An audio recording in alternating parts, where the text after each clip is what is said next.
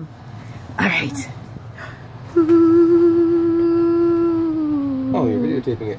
I just wanted to. Progress. It should be done by the end of the year. Oh my God. What needs to be worked on? Trying to. Oh, you're still.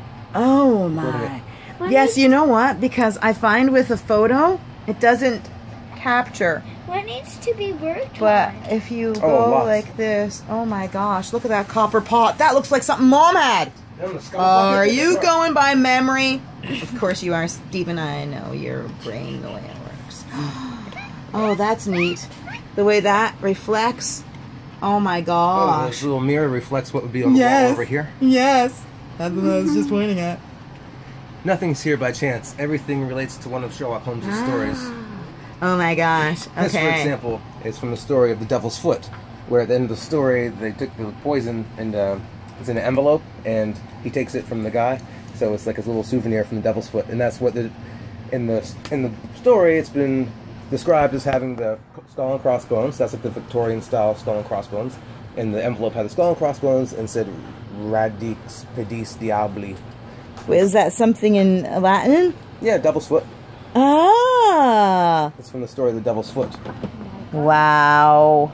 Over here is in the newspaper, there's an article on Jack the Ripper, and this is the original illustration from the original newspapers, and it has the body dead with the neck slit.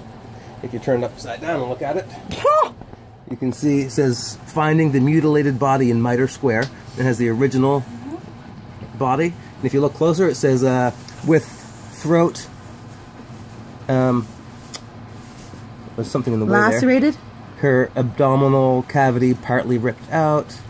Okay, that's enough. Yeah. I don't actually like this kind of stuff. It has all the names of the people, the detectives who were on the case. It has addresses where the bodies were found, times they were found, all from the original newspaper reports.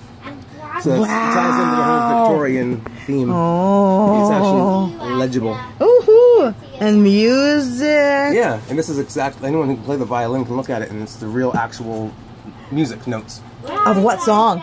I forget the name of the song, but it was in the story of the Mazarin Stone. Hey. So, the specific song that was in the story of the Mazarin Stone. What's this? Oh, this says Mazarin Stone still missing, and this is the Times. And this is the exact number of columns that was in the newspaper and everything. And the North Surrey Observer from the story of the retired colour man. And here we have the Evening News. And when you look really closely, you can see it says London, Thursday, November 3rd, 1898. And when you look up the Evening News under the archive of that day, this is the exact cover of the front newspaper that day. It had this graphic here, that graphic there, and the exact number of columns. So this is the real newspaper from that moment in time, which correlates with the time that he moved back in with Sherlock, and the exact time that all these stories would have already taken place. Like, the chronology is spot on. There's no guesswork. Like, the time, like, it's Thursday in November. See, they're dressing up a little more. It's getting colder. You got a fire burning in the stove. Wow. Yeah. Wow. So everything is even. This is cool. The magnifying glass is making. Is magnifying. So did you create all this from your imagination? Oh yeah. I want to learn how. Yeah, I just researched everything. Now let's videotape this brain. Wow. Whoa. Necessary zoom.